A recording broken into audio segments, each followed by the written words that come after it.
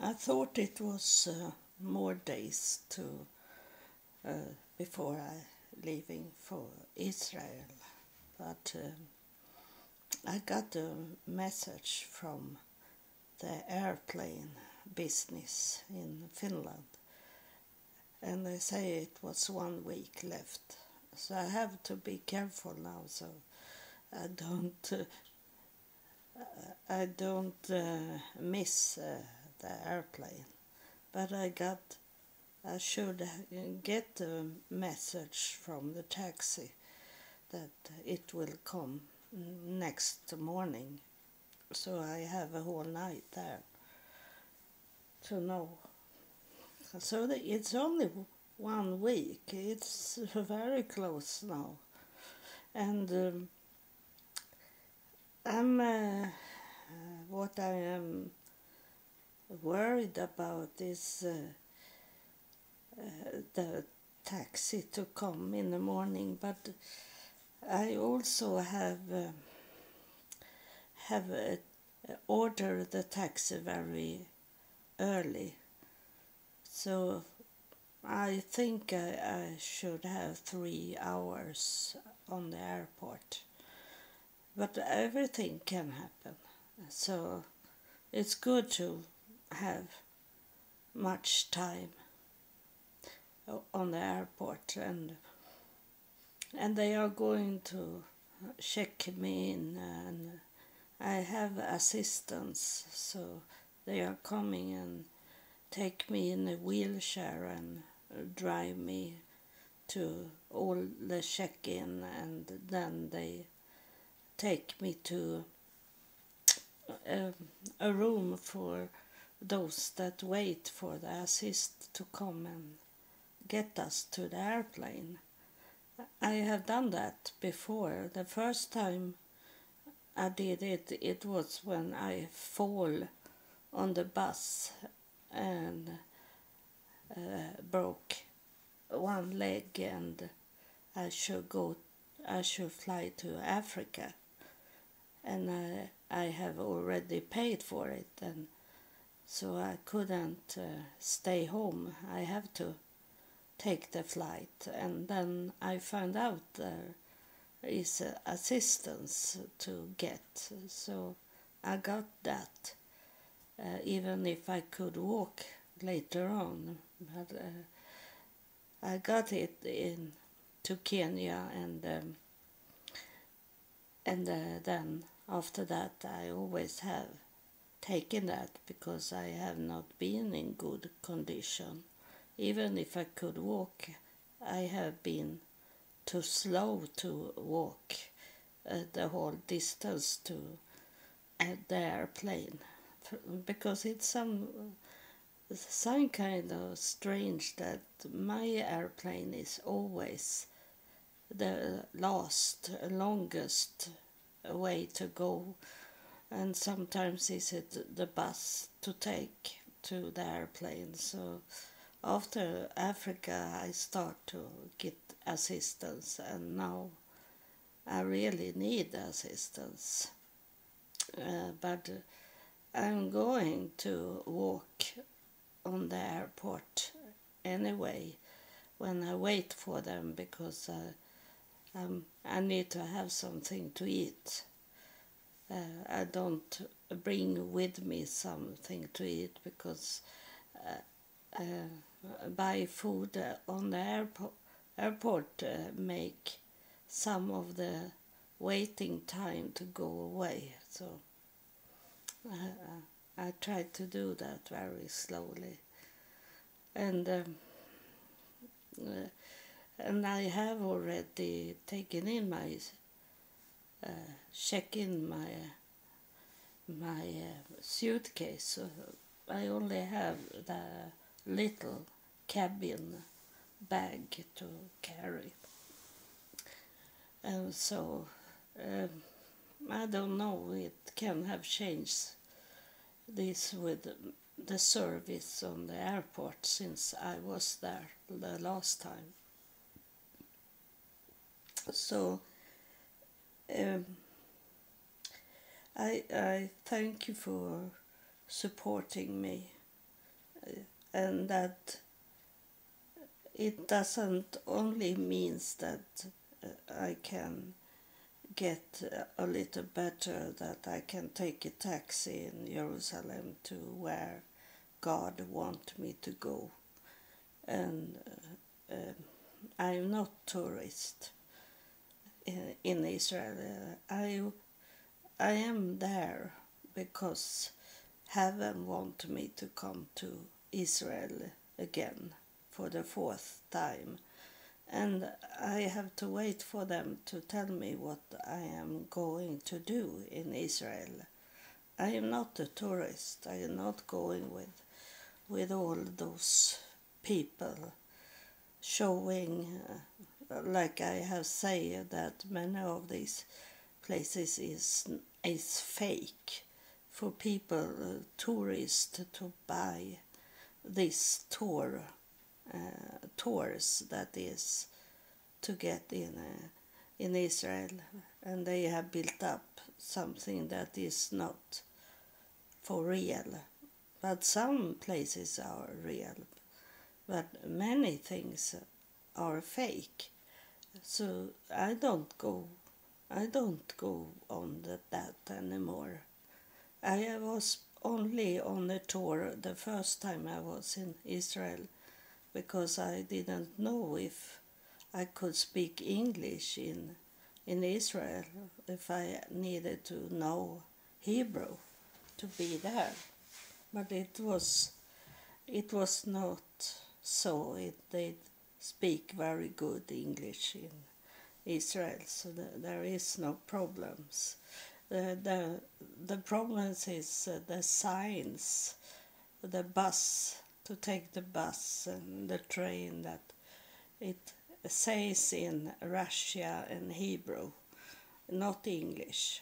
So it's hard to find a way to the bus and the train, what train to take, for example.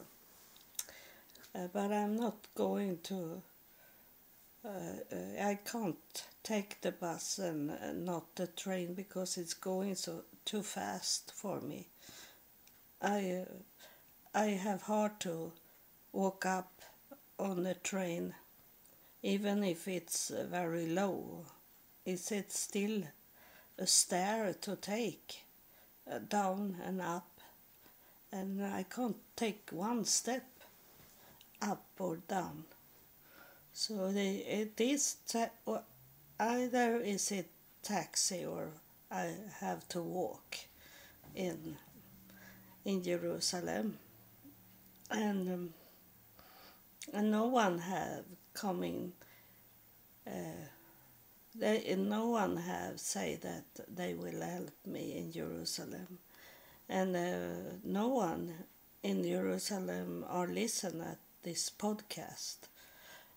So they don't want to know me, because they want to earn much money on this group, big groups of people. And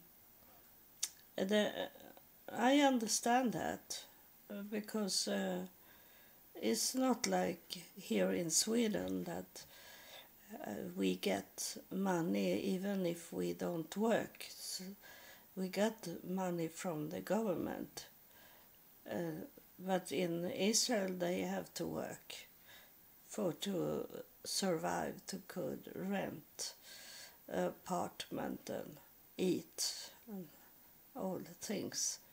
So I understand that, but it can't be like is so dramatic that they want money in everything they do.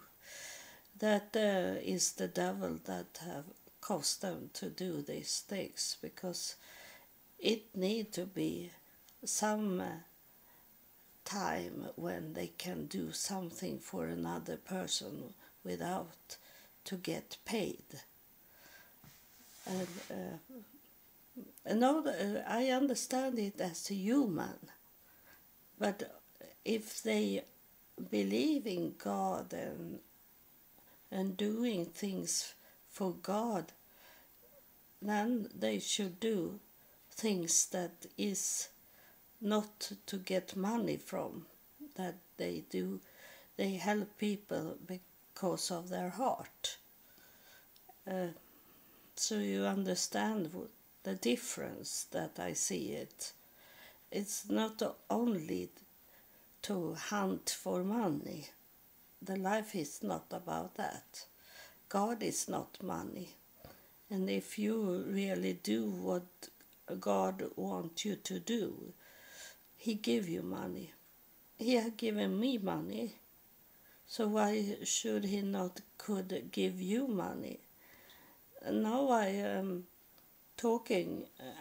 not talking about you that send me money. That I'm very thankful for that you do. But there is money have coming in that there is no name for, or where it's coming from. The special money I got, it was when I told a man on Facebook that he was playing in a lottery, but I say that I should travel and live in Israel if I got the money from the lottery. I say to him, and immediately, 5 minutes later, I had money on my bank account from Nazareth, it says, and it was no real name on it. It only say it come from Nazareth. So maybe if someone have sent me those money, that person means that Jesus was sending money. But it is, of course, people's heart that's sending money. And the fear for God. Not only, I understand that it's not only, I have to talk a little fast here. It's hard to talk fast when English is not my first language. I speak Swedish. So, but there is a spirit that want to come through. So he's soon here. I feel he's coming, and so it's hard. I forgot what I should say to you, but it was I got not a knowledge, but something to think about this, that I have been on my own for so long time, was it? And it can be with not with God to do. It's about those that is in heaven, my ancestors, that make me not have hard to find a man in my life.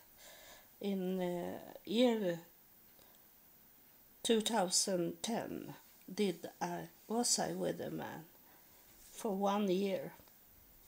Almost exactly 1 year we were together, but he didn't believe in God, and he was only with me to be with me to have sex. And first I wanted, because it was a long time since I had a man in my life, and he looked okay. He was slim and well built and everything, but he was not the smart guy, and he didn't believe in God. So when I maybe have told you this, but one morning we were sitting and eat breakfast. A voice, very clearly voice, say to me, are you going to be sad, or are you going to cry if he will not be with you anymore? That was a voice say that very clearly to me. And I say to my boyfriend, did you hear that voice? Because it was so loudly, so I was thinking that he maybe heard it also. No, what did the voice told you? And I say that to him. And he laughed because he didn't believe in God. So he thought I was the one that was thinking like that and told him. So, but then later that day, he make strange things, and we break up already after. Maybe it was 8 o'clock in the morning. We sit and eat breakfast, and then about 4 o'clock in the afternoon we break up, and it was gone, our relationship. So that can make this that one that was talking to me, it I think, I don't remember it very well, but I think it was a woman's voice that asked me if I should be sad.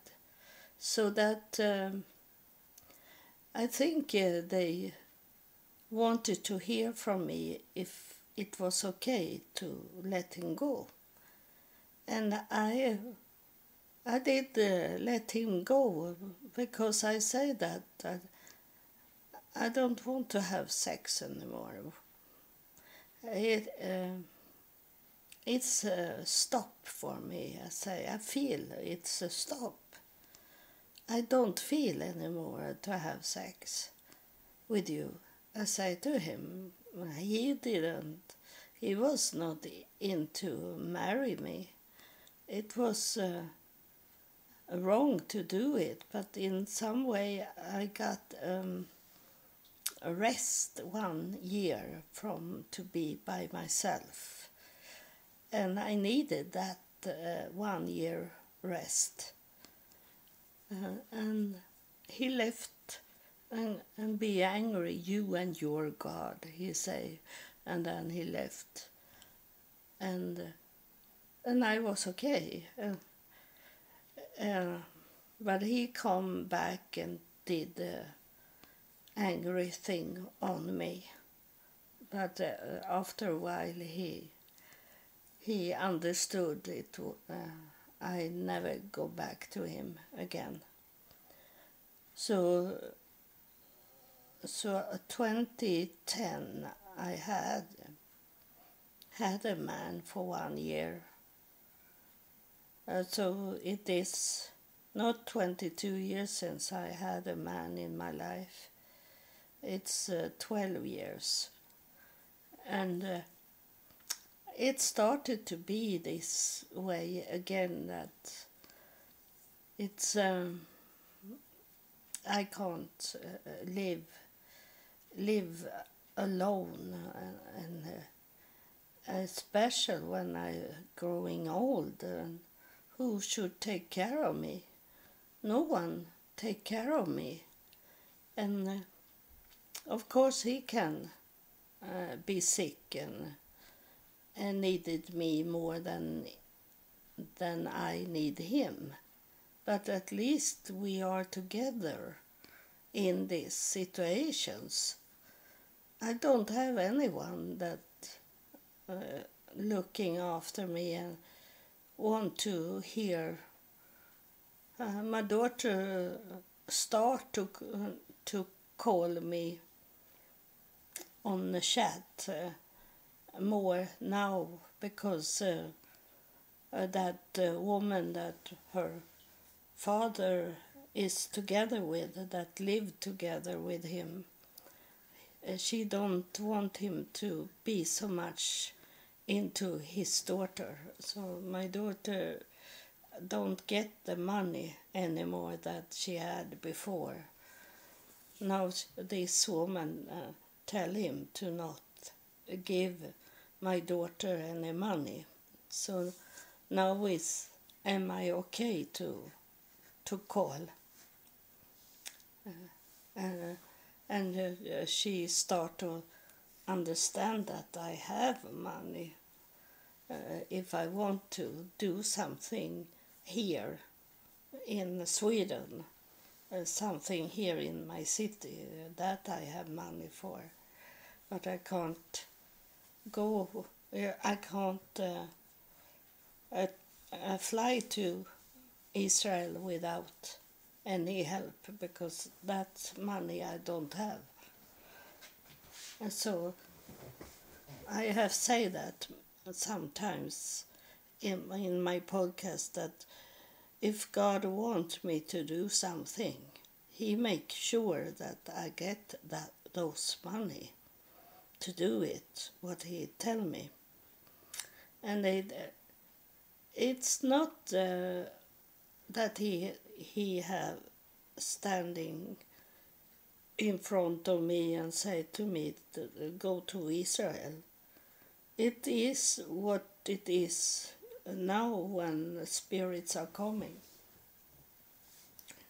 And some do I see a little of, but the many lately I don't see them. I only get the telepathy from them.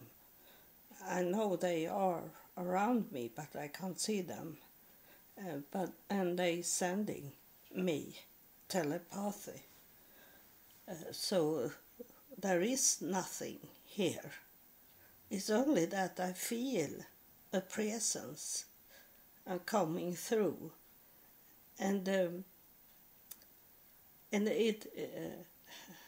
it is not anymore like it must be a person that I see for me to listen at them when they are talking. It doesn't matter anymore, because I know they exist. And if it's they showing me a body, if they want me to understand better what they want to say. But if there is nothing that needed to be showing to me for me to understand it, they don't do that anymore.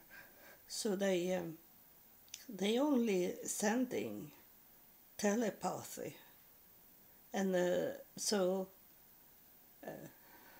many times we maybe say that God told us, or God wanted me to do these things, but more and more I come to understand that those in heaven also have a will, and they can do things.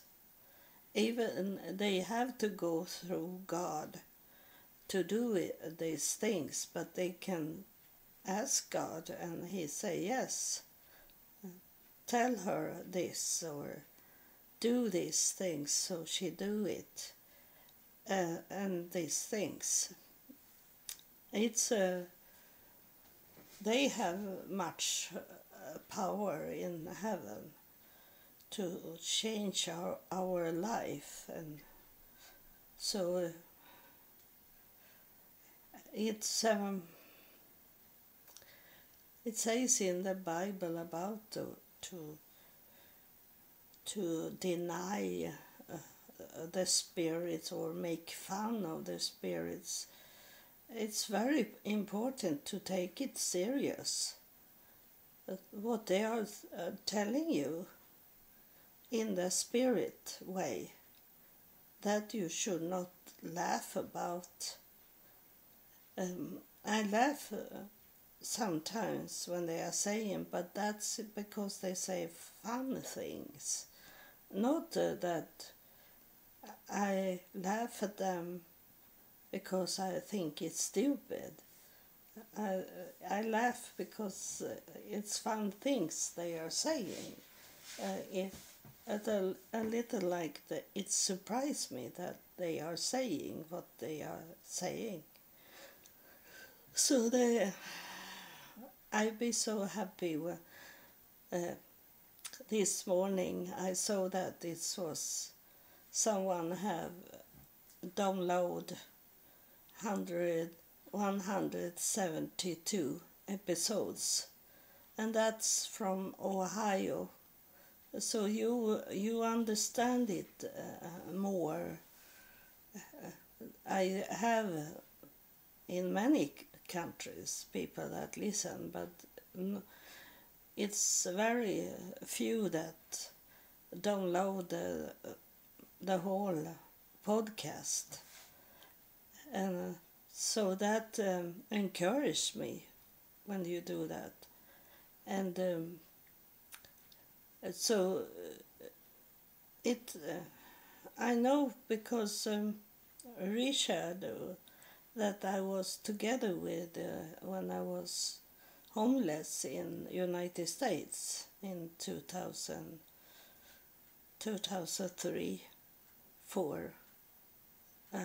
His mother believed in spirit. She was in a spirit church, and I have been a member of a spirit church in England, and I did it 1 year, but it was a little something that was negative there, so I didn't want to be there because they didn't understood that I get real contact with heaven. It's these psychic people that do this, telling people about their loved ones in heaven. They are talking. They are not talking from heaven. They are talking from the spirit. It's a little different, but it's hard to understand the difference, because sometimes it's they're coming through and talk to you, personal to you, but it's very seldom they do that. It's things from heaven told, and that is not the same thing as those television programs, because that's when they talking from heaven of a person that have died, and then they talk to their children or ancestors, or they don't talk to anyone more than they don't like people to be in their house, because they think they still are in the house, and those things. And it can be very evil people that coming through also and talking to them.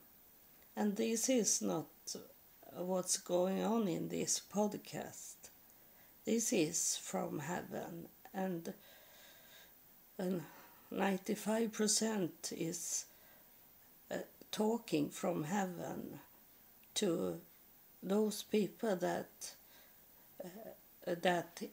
hear it and know it's me they are talking to.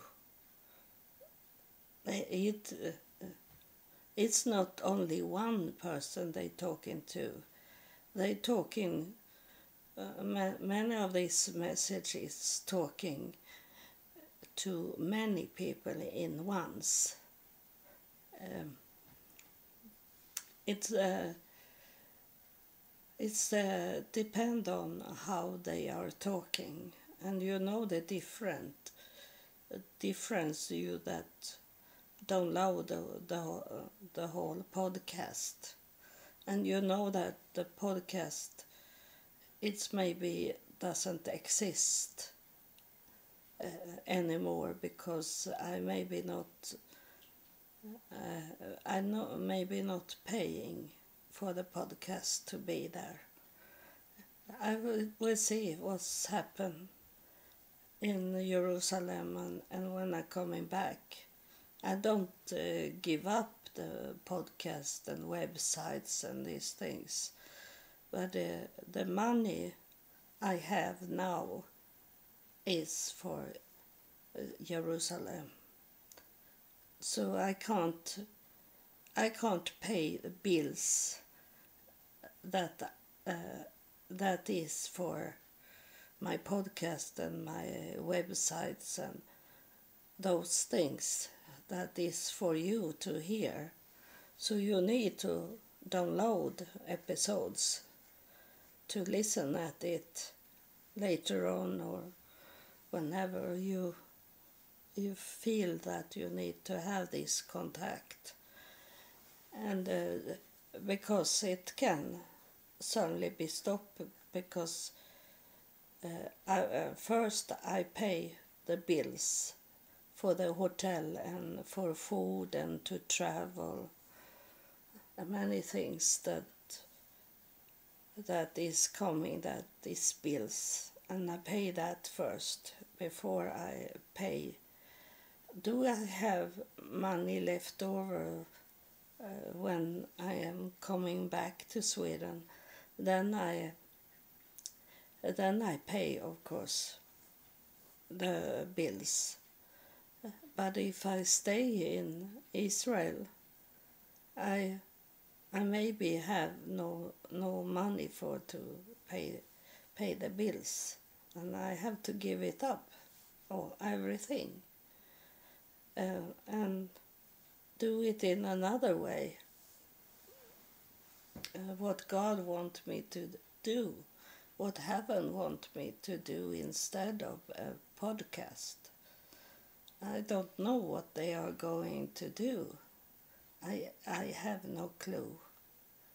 I only know that I have to go to travel to Jerusalem and be in a hotel and then touch the Golden Gate. Then I don't know more.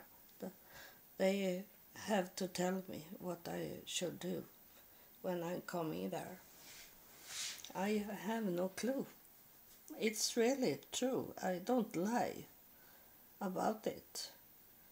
I only know that I have to lay there in the hotel, and then I try to take contact with them and ask what they want me to do in Israel, because it's 1 month, and those at the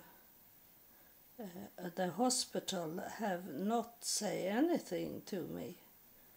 So I think it will not be anything with doctor to do. But I'm going to, I told you that I'm going to Shabbat meeting places, and if God wanted, I will meet a rabbi that will help me to get these hospital things. But I have met the rabbi before. I have told you in Tel Aviv I met the highest rabbi in Israel, and he sit with me and we were praying together, but he didn't help me. And it happened maybe 1 year later that he had to go. They kick him out from the synagogue to be, I don't know where he is today, but he had to leave Tel Aviv. and leave the synagogue, leave the rabbi title. I don't know if it was because he didn't help me. I sit at his side, and it was only he and me, and he was talking to me. But he, like all these men that I talking to, and they ask me why am I by myself in Israel? Why are you here? Coming from Sweden, why are you here? And then I tell them that God have told me to go, to take the flight to Israel. And they laugh at me. They don't believe me. So if God make someone coming close to me, a rabbi coming to me, I have to be prepared that he will laugh at me, that he doesn't help me. And no woman help me either. But I need to go there because I feel that I should go to that place. And then in the daytimes I go around in churches and try to get contact with those leaders in those religious places in Jerusalem. So that what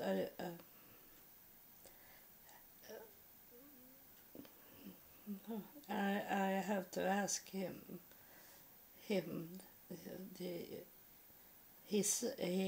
he remind me that I have asked him to get the answer what will be in Jerusalem, if it's going to be the end of my life in Jerusalem, or if I'm going to meet someone in Jerusalem that want to be with me. And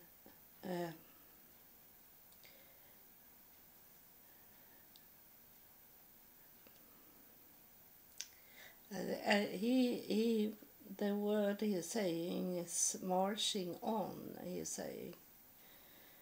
And that seems not good, because the marching on is hard military things going to happen. And they don't want to tell me what the future will bring. They don't want that.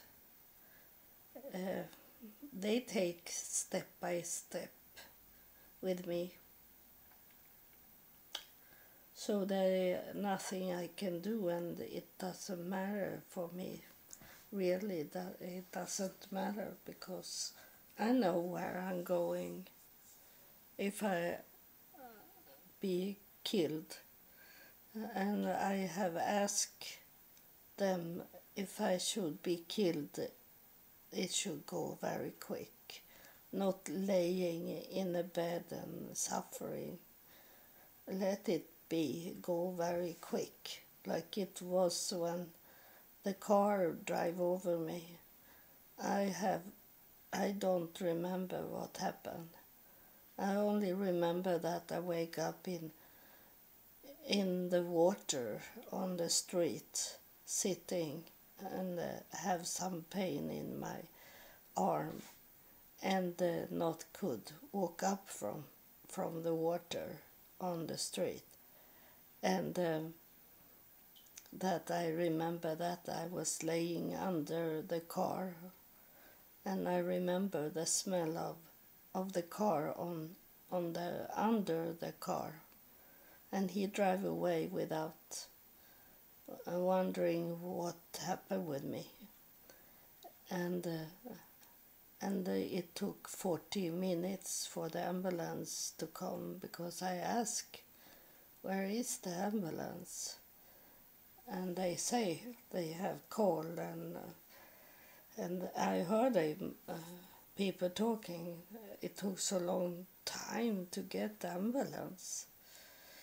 So it's only a few memories, but when the car drive over me, that's gone. I don't remember that, and I hope it's be like that if I have to leave this planet when I am in Jerusalem. I don't know. It can happen that it's a UFO that is coming in Jerusalem. It have been UFO in Jerusalem before and over the city, but they take it away, the military or the police, so, and say it's nothing, it was a balloon or something, they say. So they don't want the newspaper to write so much about it. So they take it away, the talking about UFO. But I know the UFO is there, and like God is there, like heaven is there, UFO is also there.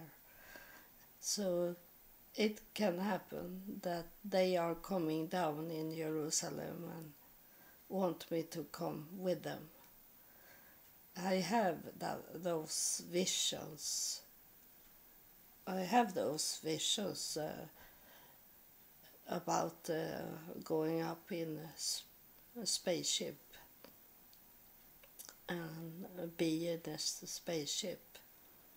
So it's not, I've been not frightened or shocked at all if it will happen when I'm at the Golden Gate, that in the sky it's coming, a UFO, and take me.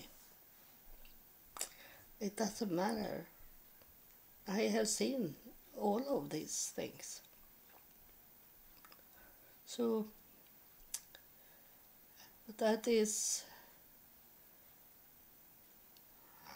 I don't know if he's want to say something. It's a very tall, slim person that is here. He's the color of this person is turquoise, light turquoise, and a little white and silver color on his dress and the whole him. I don't see his face. I only see that energy that he stand for what he have. Is it something you want to tell people before I close this episode?